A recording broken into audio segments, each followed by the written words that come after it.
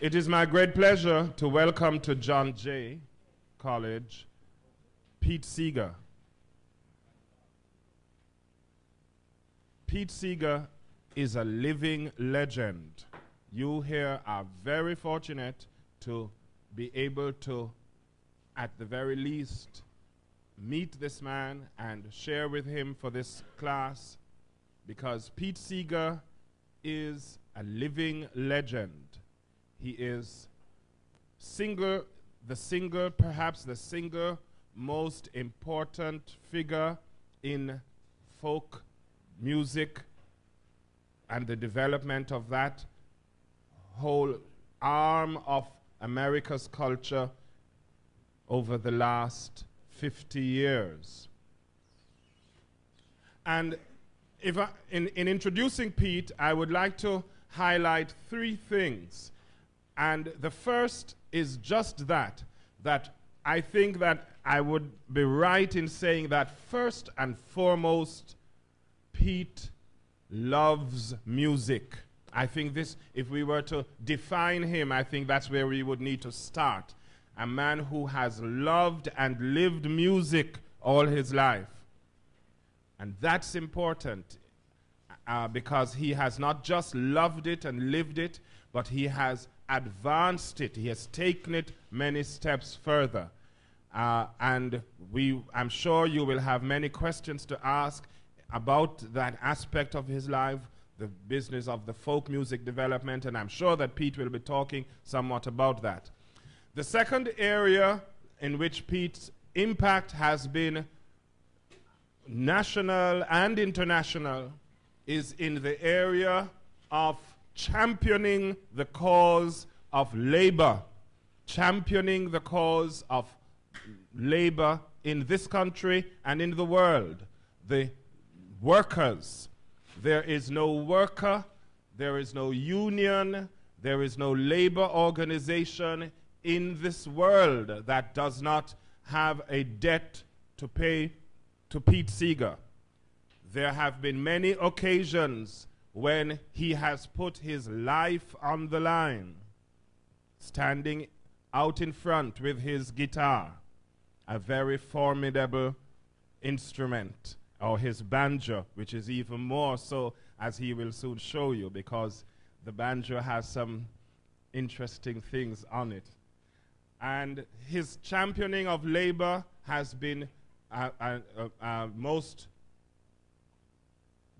profound and a very, very strong aspect of his life.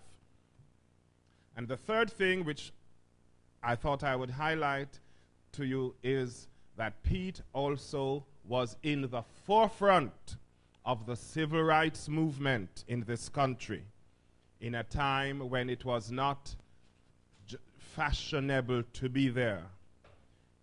Pete was in the forefront, and many of the songs that we associate with that time were developed and promoted and projected by Pete Seeger.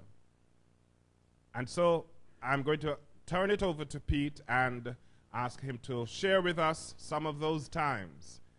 You are indeed fortunate that we now have in our presence to address us a living legend. Let's hear it.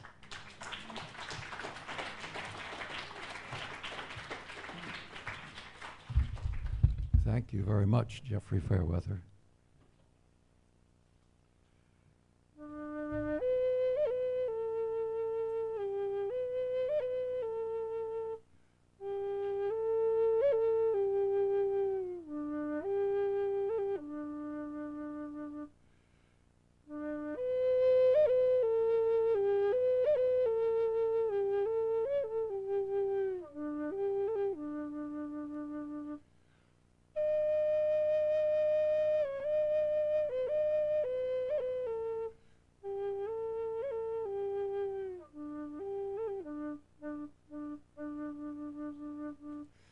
About the oldest American song I know. It's a Native American love song some anthropologist was in Wisconsin and found some of the Menominee Indians still played the old cedar flutes. This is not a cedar flute.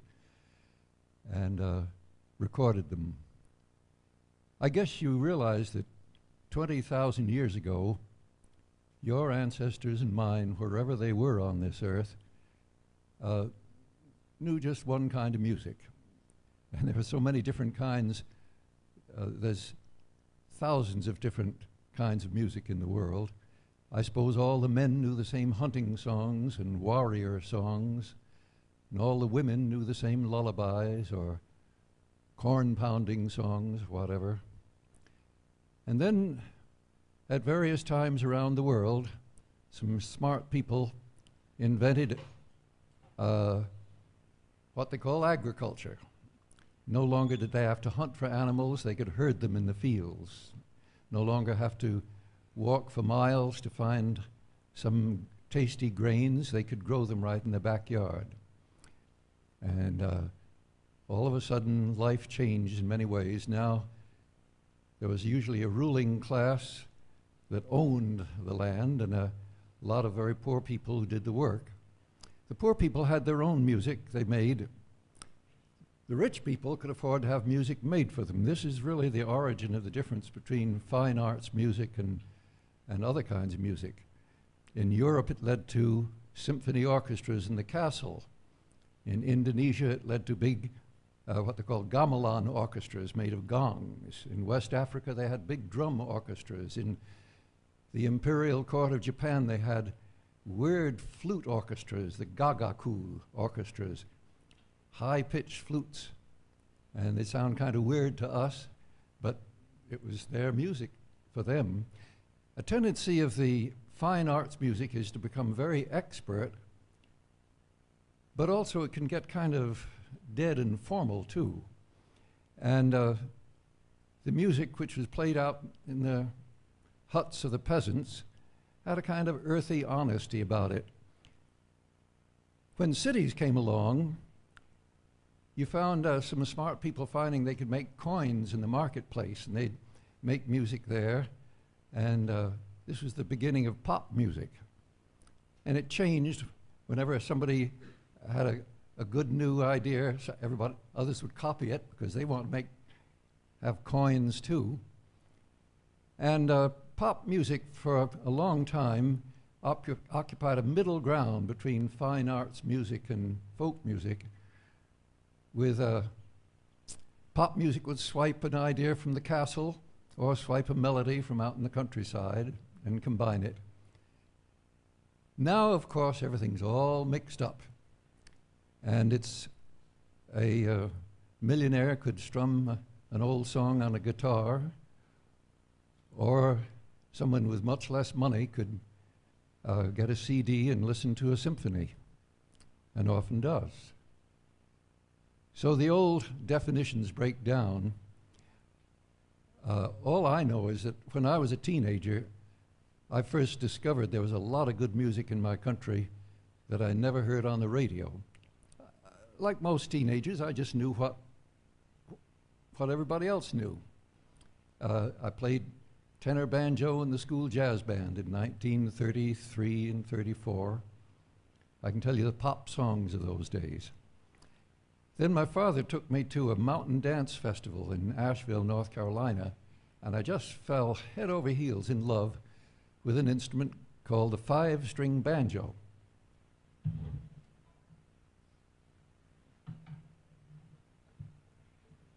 Banjos were originally an African instrument. Over here they got popularized in the 1830s and 40s. That's why the old song, Strumming on the Old Banjo.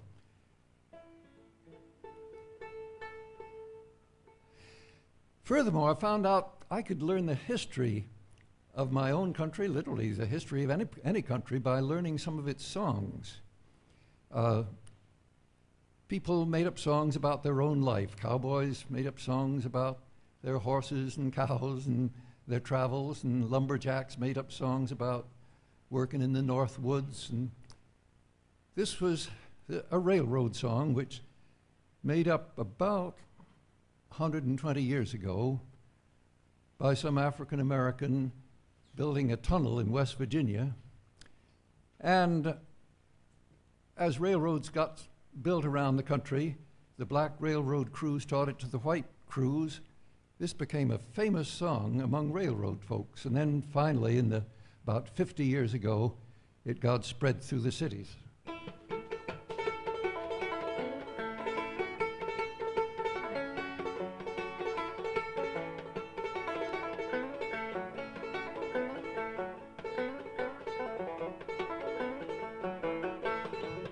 John Henry was about 2 days old, sitting on his papa's knee.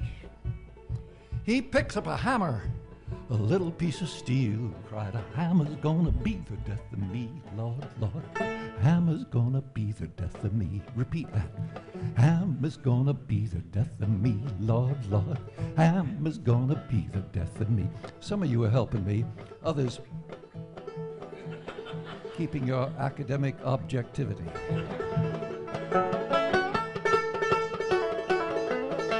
John Henry said to his captain, "A man ain't nothing but a man. But before I'd let your steam drill beat me down, I'd die with a hammer in my hand. Lord, Lord, I'd die with a hammer in my hand." Sing it again. I'd die with a hammer in my hand. Lord, Lord, I'd die with a hammer in my hand. John Henry hammered in the mountain. His hammer was striking fire. He worked so hard, he broke his poor heart, and he laid down his hammer and he died. Lord, Lord, he laid down his hammer and he died. Yes, he laid down his hammer and he died. Lord, Lord, he laid down his hammer and he died.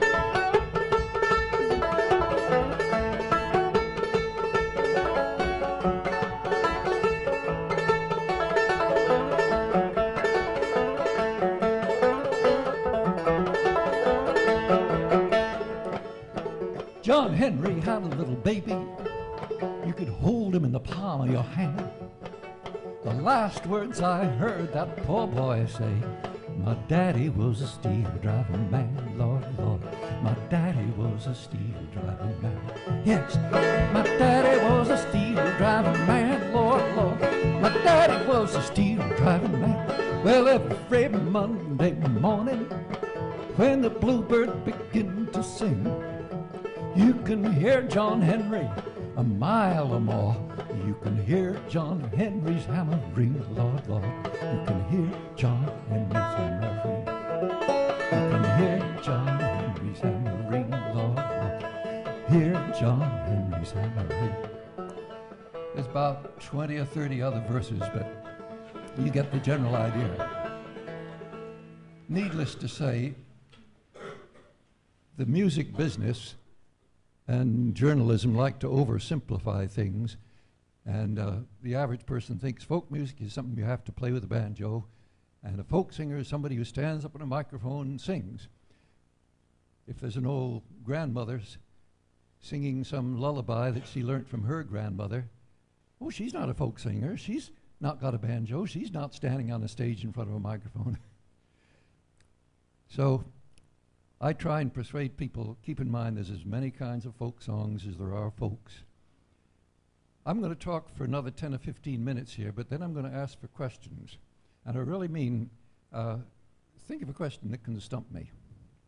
You might say, why the hell should I bother knowing what a bunch of old songs are about? What's that got to do with the present?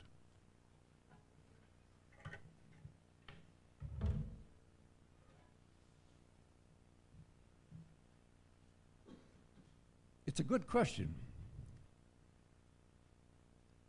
Freud, the fellow inventor of psychoanalysis, is supposed to have said the main way that people avoid trying to face up to their problems is the arts, and music is one of the principal ones.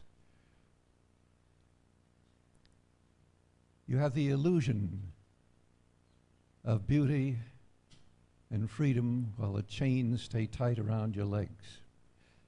There's certain truth in that. I don't agree with it completely, though, but it is true. Herbert Hoover, the president in 1929, when the crash was coming along, said to a pop singer named Rudy Vallee. Mr. Vallee, if you could sing a song that would make the American people forget the Depression, I'd give you a medal. And there's still some musicians trying to get that kind of a medal. But some songs help you understand your problems. I really do believe this. Some arts can. There must be some people here who've read a book or seen a play or heard a joke or done something and say, that hits the nail on the head. That I've been trying to say that, and that says it just like it should be said. Occasionally, a song will come along which actually helps you do something about your problems. And here's one of them.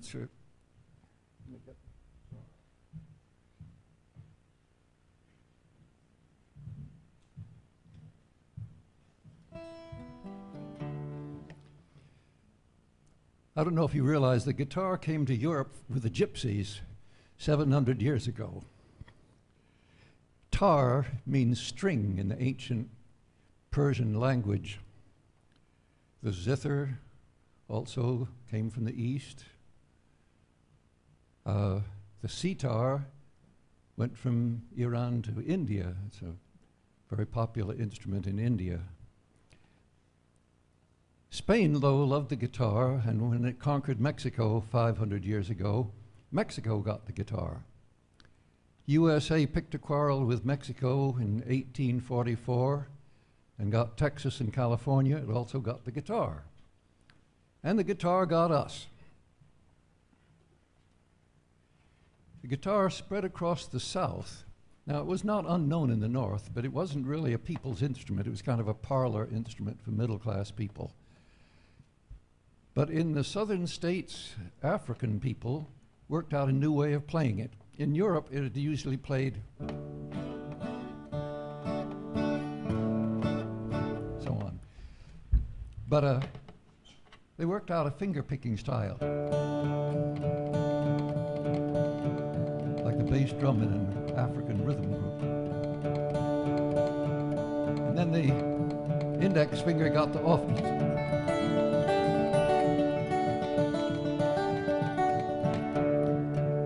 Soon white people were learning this style of guitar, and now it's all around the world.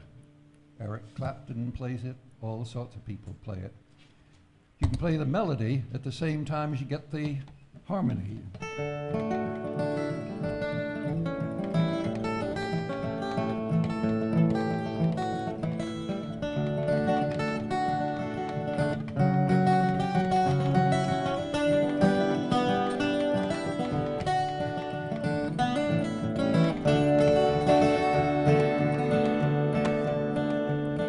In 1946, there was a strike of tobacco workers in Charleston, South Carolina. The American Tobacco Company, about 300 workers, mostly women, mostly African American. And on the picket line, they used to sing gospel songs to keep the spirits up. There was one woman, Lucille Simmons. I only recently found her name. It was she who loved an old gospel song, usually called I'll Be All Right. I'll be all right. I'll be all right. I'll be all right someday. Deep in my heart, I do believe I'll be all right someday. Well, she liked to sing it slow. I don't know if any of you are from the Deep South, but you know you can sing any hymn slow or fast. It's usually called down there long meter style if you sing it very slowly. And she changed one word, because there was a verse that said, I'll overcome, I'll overcome. And she changed that one word and said, we will overcome. We will overcome. I don't think she sang it with rhythm. Well, there was a white woman, a union organizer, learned the song from her. And a year or so later, up north, raising some money to help the union struggles, she taught it to me. I put it in a little magazine I'd helped to start called People's Songs in 1947 or 48. That time we called it We Will Overcome. Who exactly changed it from will to shall, I don't know.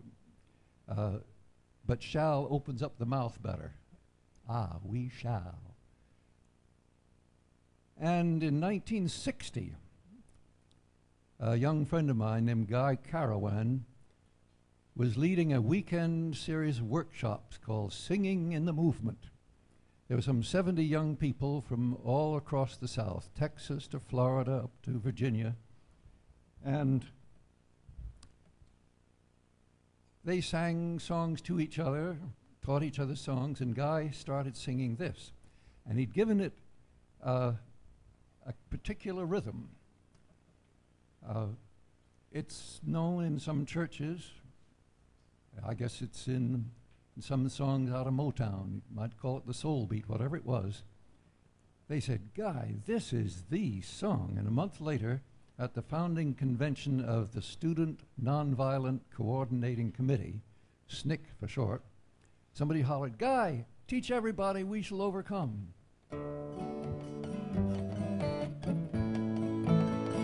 My voice is down in the cellar. I hope you don't mind singing low. We shall overcome. I don't hear that. We shall overcome. Don't need to sing loud, but sing. We shall overcome someday.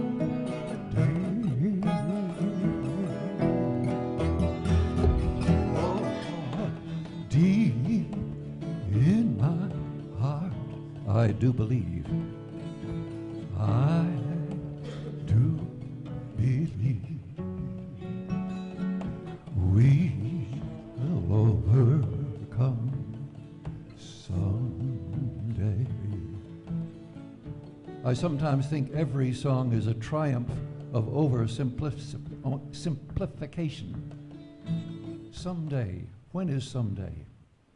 Matter of fact, I knew a friend of mine, the author Lillian Hellman. She says, someday, someday. What kind of a freedom song is that? Someday, someday. I told that story to Bernice Regan, who founded the group Sweet Honey in the Rock. She says, well, if we said we're going to overcome next week, what would we sing the week after next? All I know is that this song reached people who had not been able to be reached any other way. They wouldn't have read a pamphlet if you'd given it to them.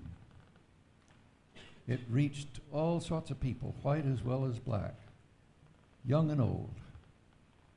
And it was only one of literally hundreds of freedom songs. Some of them were very fast and full of jokes.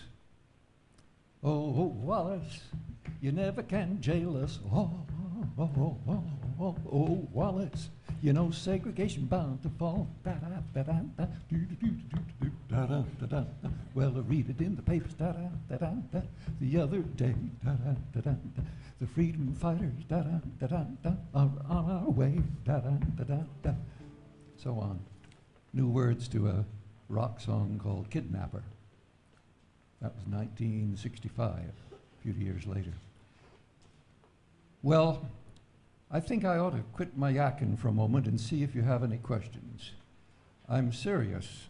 Try and find a question that means something, but you can ask me a trivial question if you want to. I don't mind. Raise your hand.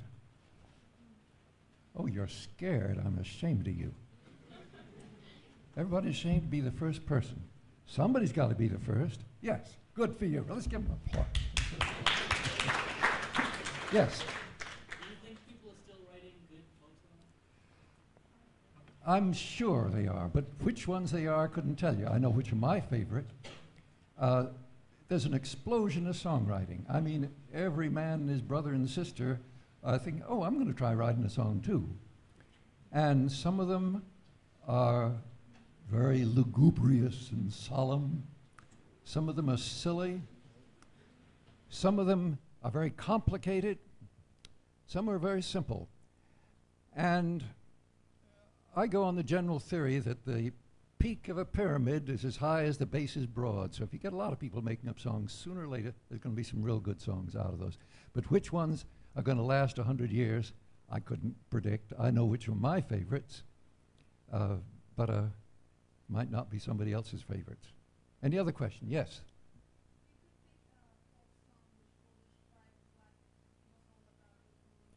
Wait a minute, I did not understand you.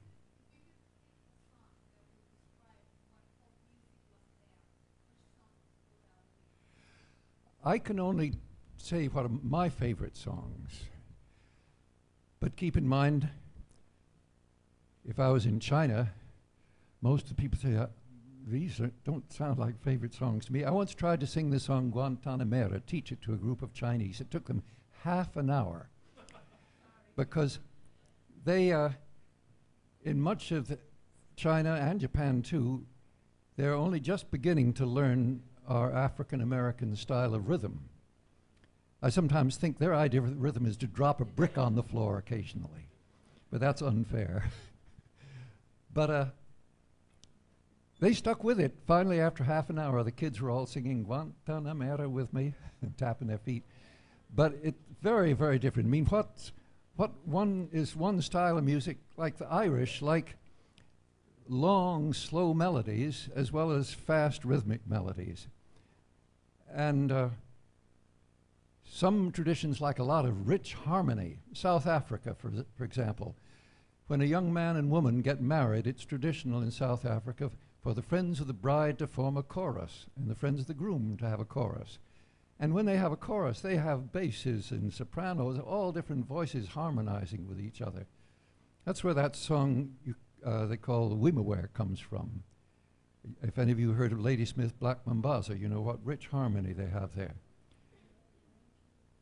So all I can say in answer to your question, I know what my favorites, but I can't say what somebody else's is. Any other question? Yes. Speak loud.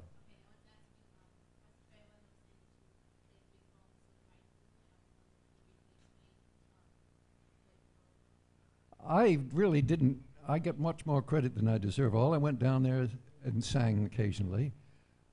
My wife and I were on the march from Selma to Montgomery, sleeping in the tents and in the mud. We felt pretty well protected because there were federal helicopters overhead looking for people that might be in the neighboring cornfields going to shoot at us. But we felt pretty safe. There were several hundred of us walking down the road for several days. Funny thing is, the only time we were in danger was after it was all over. We went to get a plane. I had to sing in Miami the following day, and my wife and I were in the waiting room of the airport, and suddenly we realized with our clothes full of mud and everything, a lot of people would know where we had been for the last few days. And she said, be very careful when you go to the men's room, will you? You'll be alone in there and unprotected.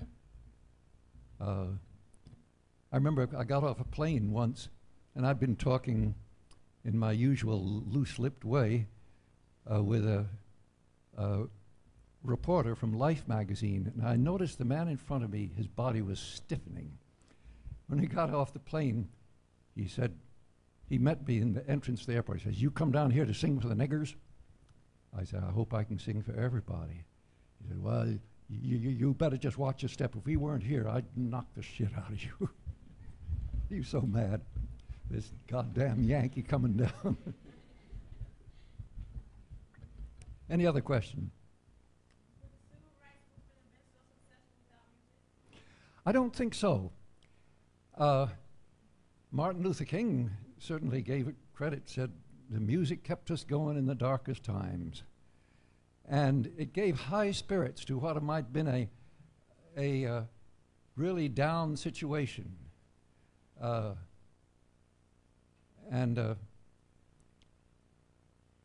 here's a for instance. Somebody lands in jail, and the other people already in the jail says, oh, Alvin, where you been?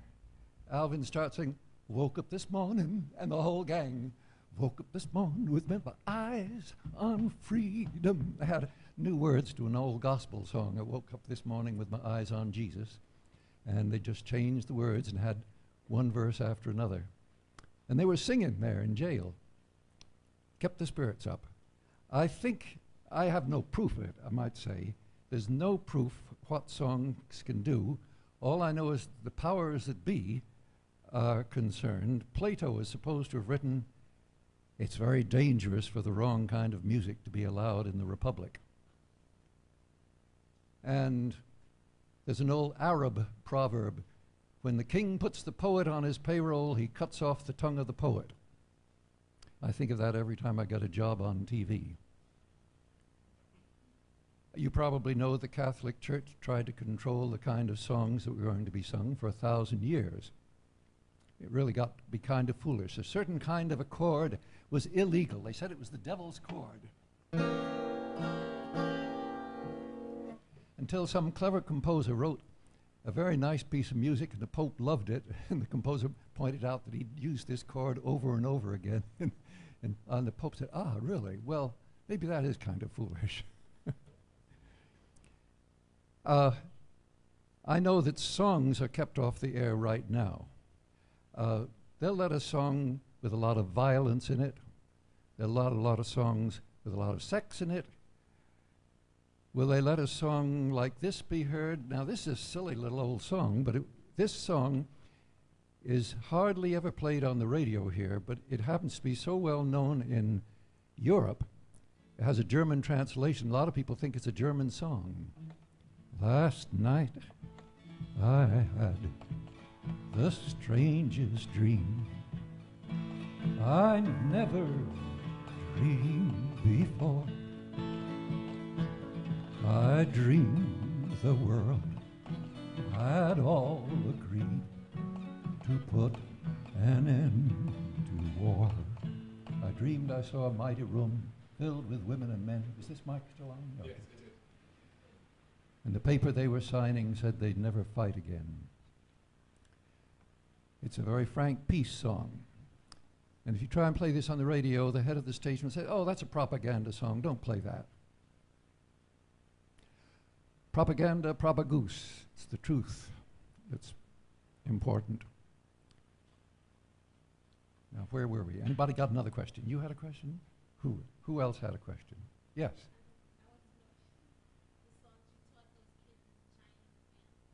What?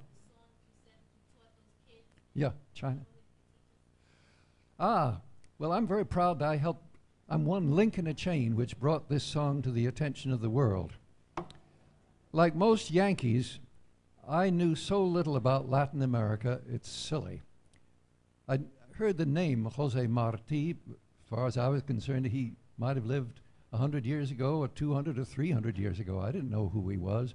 Didn't know whether he lived in Argentina or Mexico, but he actually was a Cuban, although his parents came from Spain. He was very active in the liberation movement. At age 16, was writing essays and speeches and songs, and was exiled to leave Cuba at age 17. He went to Venezuela, came to USA, made his living as a journalist for 25 years. Very prolific writer, wrote novels, plays, poems, polemics. And then in 1895, in an abortive attempt to have a revolution to free themselves from Spain, he was killed. And this is one of his last poems. Rather, from the words of this song are from one of his last book, Versos Sencillos, simple verses.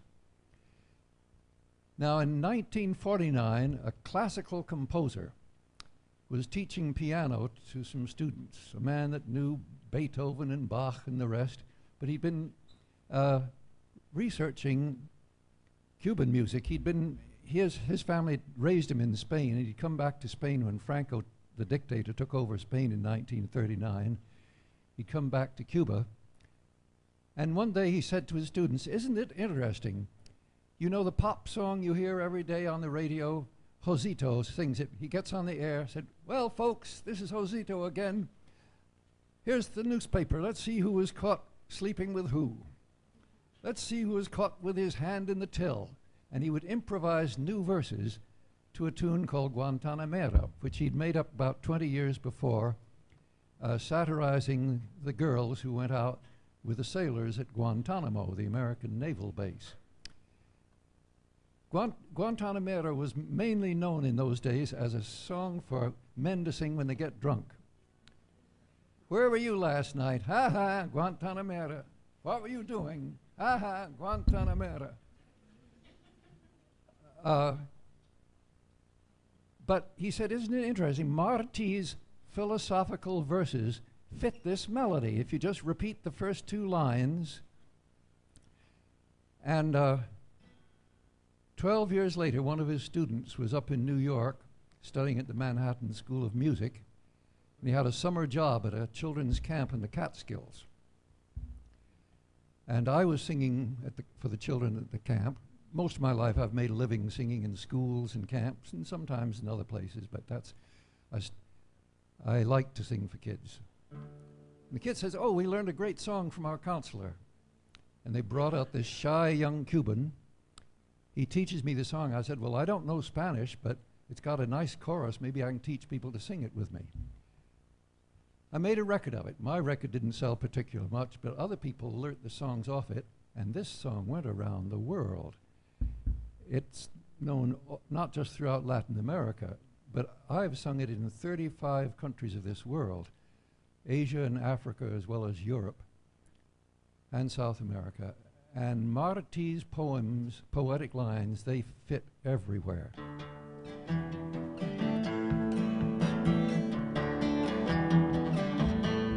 Yo soy un hombre sincero, de donde crecen las palmas. Yo soy un hombre sincero, de donde crecen las palmas. Y antes de morir me quiero echar mis versos del alma. Do you know it? Sing it. I don't hear it. I hear it.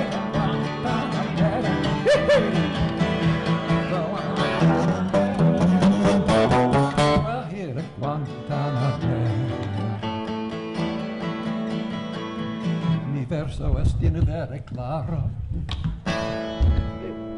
I gotta get this a little closer to my guitar. Mi verso es very claro y de un carmine encendido. Mi verso es verde claro y de un carmine encendido. Mi verso es un ciervo herido que busca en el monte amparo. Canta Guantanamera, hey hey, Guajira Guantanamera. Cantan solo Guantanamera, Guajira Guantanamera. Cultivo la rosa blanca en junio como en enero. Cultivo la rosa blanca en junio como en enero. Para el amigo sincero que me da su mano franca. Y para el cruel que me arranca el corazón con que vivo. Y para el cruel que me arranca el corazón con que vivo. Lo keep on. Cardón y ortigo cultivo, cultivo la rosa blanca. Everybody! Guantanamera, hey hey! Guajira Guantanamera, hey hey! Guantanamera, Guajira Guantanamera. In case some of you here do not know Spanish, the words mean I am a truthful man from this land of palm trees. Before dying, I want to share these poems of my soul. My poems are light green, but they are also flaming red. I cultivate a white rose in June and in January for the friend who gives me his hand. and for the cruel one who would tear out this heart with which I live. I do not cultivate thistles nor nettles. I cultivate a white rose. The last verse says, con los pobres de la tierra, with the poor people of the world, I want to cast my lot. The little streams of the mountain please me more than the ocean. Often wondered, what did he mean? Maybe he'd rather be in on the beginnings of things than the endings of things. I don't know. Con los pobres de la tierra quiero yo mi suerte echar. Con los pobres de la tierra quiero yo mi suerte echar. El arroyo de la sierra me complace más que el mar. One more time. Guantanamera, hey, hey, Bahera Guantanamera, hey, hey, Guantanamera, Bahera Guantanamera.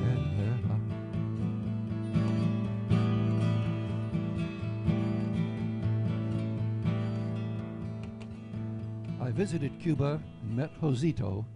He's dead now, but wonderful. No, he was, well, if he was living now, he'd be over 100.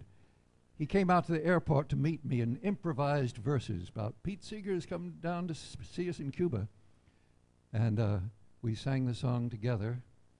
And later on, I did it on television in Havana.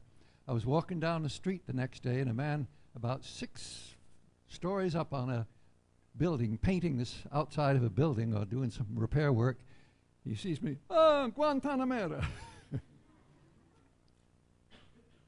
They're very proud that their song has gone around the world. I copyrighted the song not for money for me, but to see that it wouldn't be misused. In France, they made up typical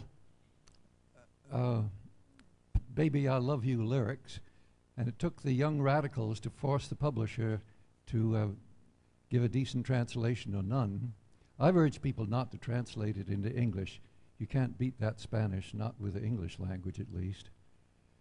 And so the royalties are now mounting up in a New York bank because Washington won't allow them to be sent to Cuba. That's like $100,000 sitting in an escrow account in a New York bank to go to the family of Josito, who wrote the original melody.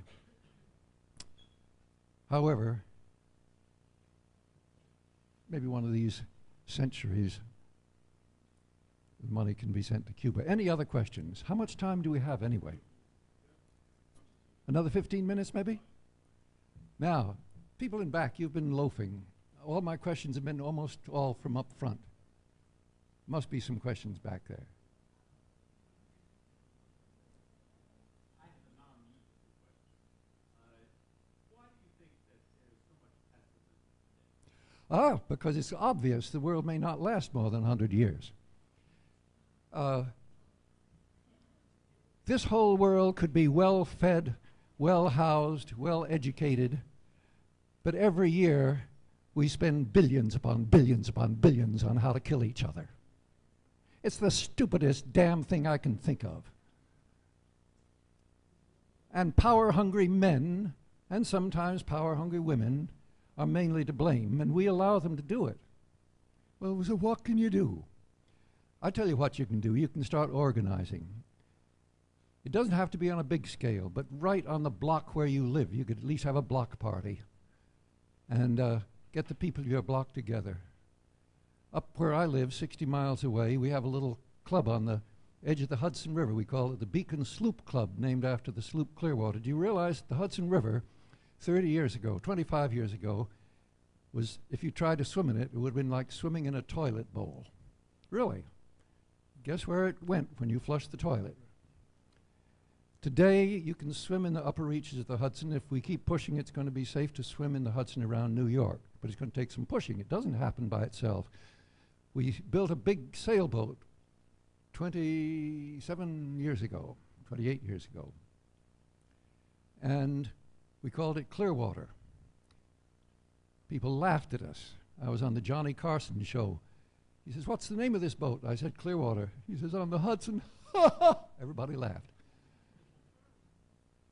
But today, I call it a 50% cleanup with a 5% effort. We got a long ways to go. The big problem now is chemicals. They come from agriculture as well as industry. They come from the surface runoff. Somebody empties the oil in their car. They say, "Oh, what's a little oil matter?"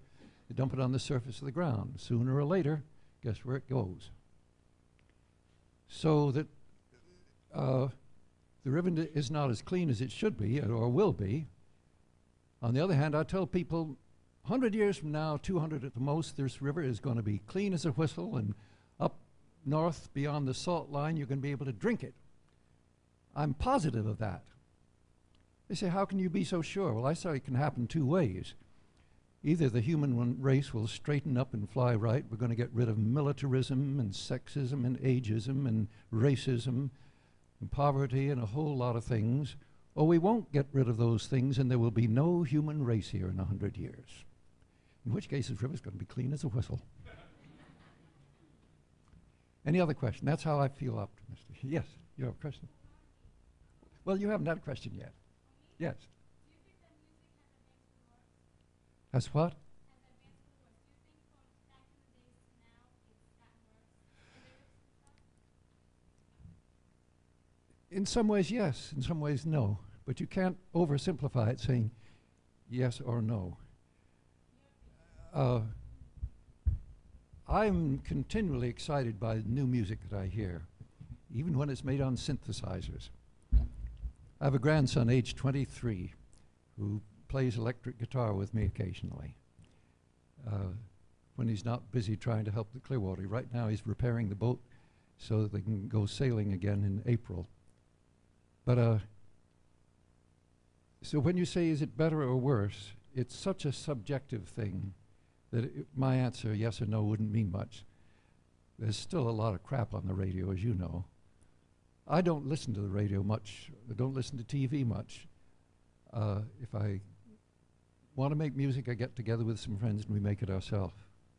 You had a question back there. Somebody raise your hand. Yes. Oh, sure. Oh, like most folk music, it's a part of its times and most of it will be forgotten, but you never can tell. Some person may throw off a line which can't be forgotten once you've heard it. Some little phrase may be tossed off and everything else been forgotten, but that one phrase is unforgettable. But I couldn't predict which one. Somebody else had a question? You had a question.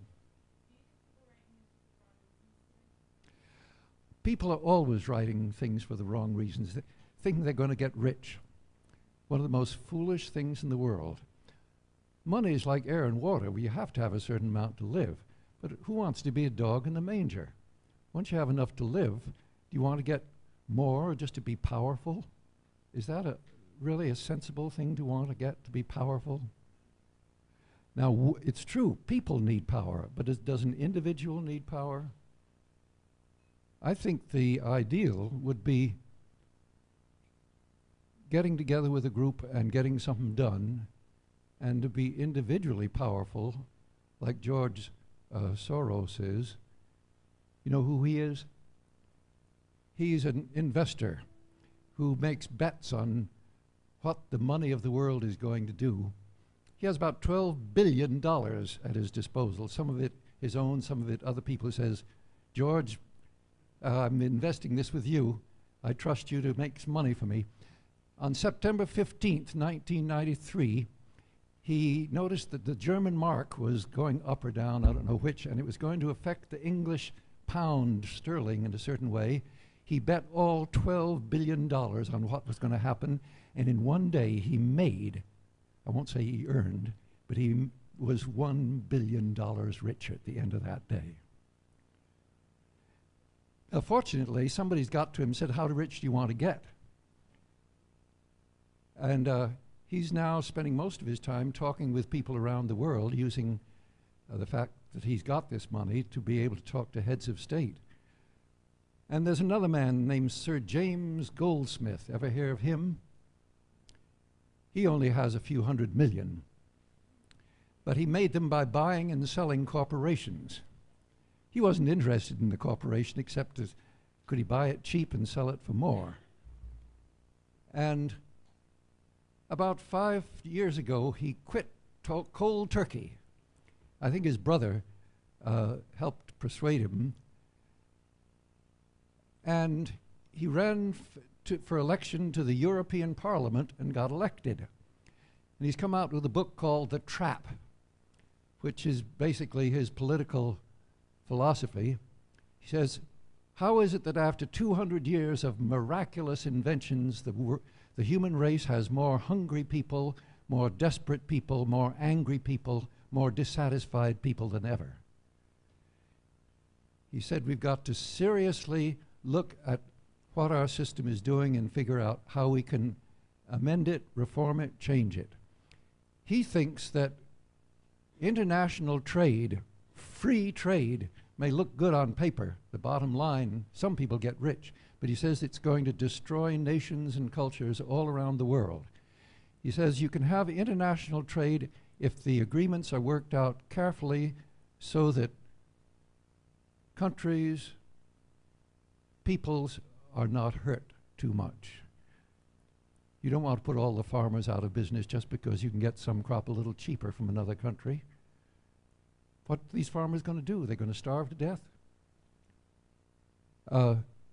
He's in favor of trade agreements, each being worked locally and taking all things into account. But he says, beware things like GATT. Anybody know what GATT is? It's international trade agreements, G-A-T-T. And the big businessmen love it. Oh, free trade, freedom, freedom, freedom, to get rich for a few people. Well, Sir James Goldsmith has written a book, if you want to look it up. It's called The Trap. It's very quick reading, and I think it's in the stores right now. It came off the press last year. It should still be there. Any other question? Yes? Do you think the country is ripe for another civil rights movement? It's ripe for something, but I'm scared in a way because there's so many angry people and they're lashing out. You see, says those people come up from South America and they took my job. And actually think that by building a wall across for 2,000 miles from San Diego to the Gulf of Mexico, that they can solve the problem. The way it'll be solved, of course, is to bring the standard of living up in Latin America. And then people won't have to leave their own country to have a decent life. But for 100 years at least, the United States has mistrusted the people of Latin America. It says, oh, they're going to elect some radical who's going to make it hard on us. Better give some money to their generals. And for 100 years, we've given money to the generals of Latin America to keep their own people down. Jean Kirkpatrick called it, we would rather have moderate authoritarianism. That's what she called it. I sang in Paraguay, Argentina, and Brazil, and Chile with my grandson last September. I think none of those countries are going to let moderate authoritarianism come back. They all had horrifying dictators telling them what to do, murdering people, torturing people, kidnapping people, some for 10 years, some for 30 years. And I don't think the people will stand for it again. So I'm not as pessimistic as some are. But what's going to happen up here? I don't know. I will say this. somebody comes along and is certain that there's no hope, I tell them, did you predict that Nixon would have to leave office the way he did? You know, Watergate? They said, no, because it didn't. I said, did you predict the Pentagon would have to leave Vietnam the way it did? They said, no, I guess it didn't. I said, did you predict the Berlin Wall would come down so peacefully? Nope, I guess it didn't. I said, well, if you can't predict those three things, don't be so certain you can predict there is no hope. The human race has reserves of all sorts. And when the disaster stares us right in the face, often people who had never wanted to speak to each other found themselves finding a way to work together. And I have a bumper sticker that says, there's no hope, but I may be wrong. Yes.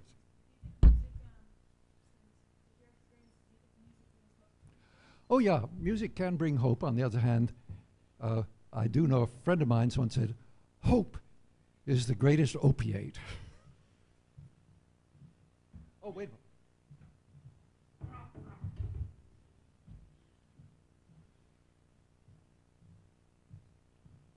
If you want to look into any further into these kind of songs, I've put out numerous books. I'm going to leave them for the library here in the college. One is a book of songs from the civil rights movement. Everybody says freedom.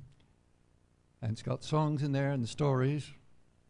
Now there's a book of songs of working people of this country for 200 years, from the early days of the 19th century, the first factory songs, songs for the, 100 years ago, they were struggling for the 8-hour day. Got the 8-hour day song in here. Oh, a nice word book. Has 1,200 songs in it, just words and chords for guitar. This is our bestseller. It sold 200,000 copies. For people like us, that's big sale. When I say us, it's a little publishing company I helped to start called Sing Out. They have a quarterly magazine. And it gets news of a wide variety of different kinds of folk music. Not just from this country, but somebody comes to this country from another country and gets heard around. They'll tell where they are. I have other books too, but right now the book called Where Have All the Flowers Gone is out of print and won't be off. The second printing won't be off the press for another month or two. Any other questions? Oh. Yes.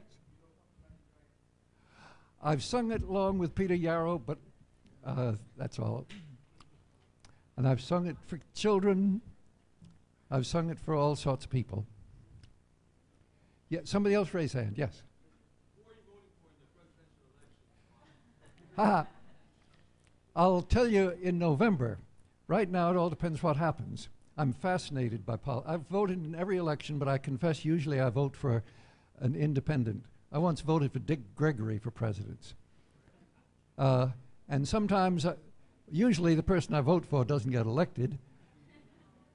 But sometimes I vote for them and they get elected, and then I'm sorry I voted for them. I voted for Johnson in 1964, and thinking that he would cool down the war in Vietnam. Ha ha ha. Yes. Puff the Magic Dragon. Listen, I don't have a voice. I treated my voice wrong for 50 years. I hollered. You heard that song, Weemawa? The guy who made the original record, he lost his voice too. No other question? I would like to ask you, before you close up, to talk about what's your inscription on your furniture, and to perhaps just talk about where have all the flowers gone. I wrote a kind of a musical autobiography called Where Have All the Flowers Gone, which is a song I wrote 40 years ago.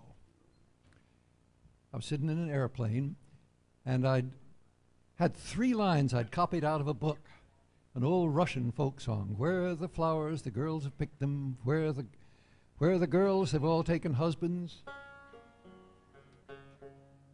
Where are the men? They're all in the army. I said, gee, that sounds like an interesting song. I should look it up. But I never did. Sitting in an airplane over Ohio in 1955 or 56, I suddenly thought of a line, long time passing. I'd actually thought of it a while earlier and said that would sing well. I found a way to combine this. And 20 minutes later, I had a new song.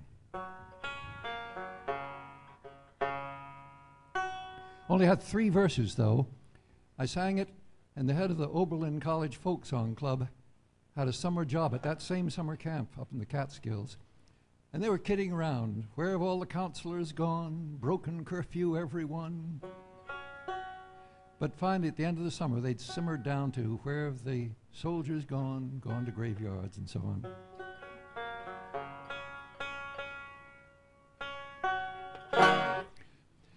The banjo has written around the edge of it a little slogan. I got it from Woody Guthrie, who was a little short, curly-headed guy from Oklahoma who wrote a song called This Land Is Your Land, and he and I used to bum around together back in the dirty 30s. And when he went into a hospital with an incurable disease, he went through World War II, rather, with a sign on his guitar, "This machine kills fascists." He really wanted his guitar to help win the war against Hitler. But he kept the sign on after the war was over. We said, how come, Woody? Hitler's dead. Mussolini's dead. Tojo's dead. You can take the sign off. He says, no, this fascism comes along every time the rich people get the generals to help them stay in power. And that, frankly, is one of the things I'm worried about in the world today, because people get impatient and say, we need a strong man to bring order.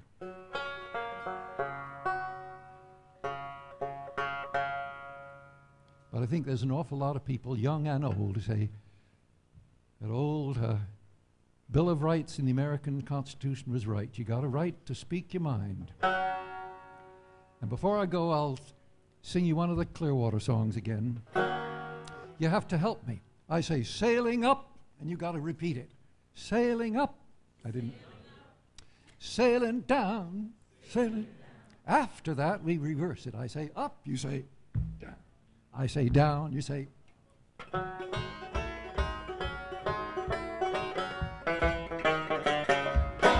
Sailing up, sailing down, up, down, up and down the river, sailing on, stopping all along the way. The river may be dirty now, but she's getting cleaner every day. Singing here, singing there, here, there, up and down the river, sailing on, stopping all along the way.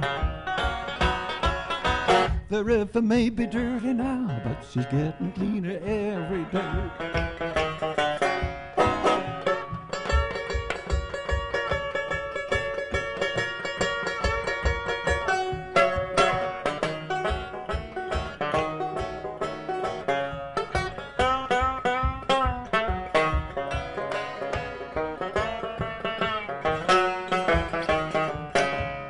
People come, people go, come, go, up and down the river, sailing on, stopping all along the way. The river may be dirty now, but she's getting cleaner every day. Some are young, some are old, old, young, up and down the river, sailing on, stopping all along the way. The river may be dirty now, but she's getting cleaner every day.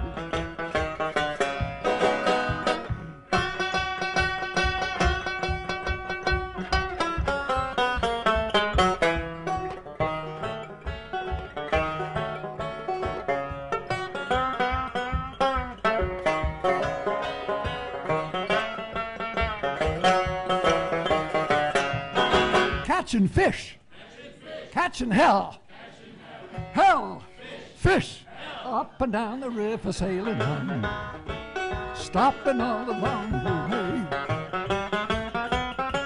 The river may be dirty now, but she's getting cleaner every day. One more time. Sailing up, sailing down, up, down, up and down the river, sailing on, stopping all along the way.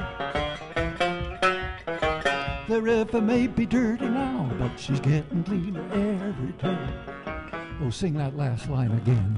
The river may be dirty now, but she's getting cleaner every day. Thank you.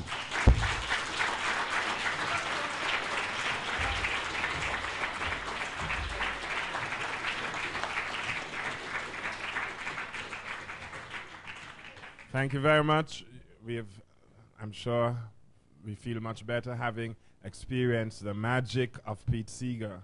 And it is just a thrill to know that we have been able to share some of your own rich personal history. And I would hope that as good students that you will use this as a stimulus to do some further exploration on who this man is and what he has stood for and what he represents, what he has been able to do and contribute to this country. So it's over to you now. There's no compulsion on this, but I'm sure that many of you will be interested to find out some more about this, some more about what really goes into the creation of someone like Pete Seeger. Thank you very much, Pete. Thanks for coming.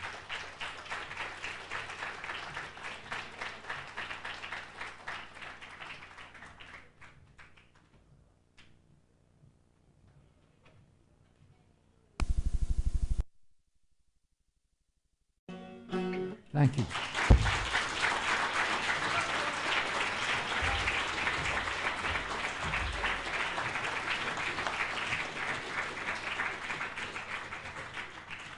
Thank you very much. I'm sure we feel much better having experienced the magic of Pete Seeger. And it is just a thrill to know that we have been able to share some of your own rich personal history. And I would hope that as good students that you will use this as a stimulus to do some further exploration on who this man is and what he has stood for and what he represents, what he has been able to do and contribute to this country.